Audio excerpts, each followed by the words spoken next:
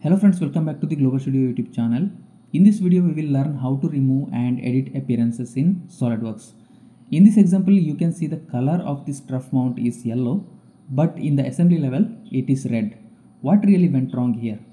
The reason why this problem appeared is because you have assigned colors in the assembly level instead of part level. So, how can we solve this issue now? To solve this issue, simply find the part inside this top assembly. In my case, this subassembly model is used in the main assembly model. Just select this subassembly and then click on the drop down menu of the appearance icon.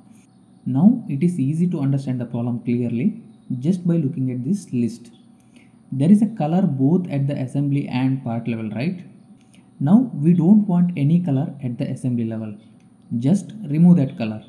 And now we can see the part color in the assembly as well. So this is how we can solve this problem in few simple steps. And always remember to give the colors at the part level. It is a wrong practice if you give the colors at the assembly level. Okay, let's move on to the second problem now.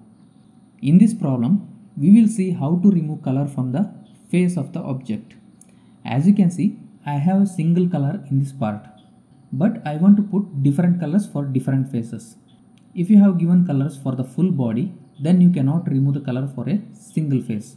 In that case, you can add colors again using the face option, like I am showing here. Now let's move on to the third and also the last problem. Now we will learn how to remove all the colors from the object. This is very simple. Select the top assembly and then select the appearance icon drop down menu to remove all the appearance from the model. This will remove the colors from the sub-assembly and part level as well. Save the file to keep these changes. So, in this video we have studied everything about appearances and also the solutions for the problems. I hope you will not face these troubles in the future.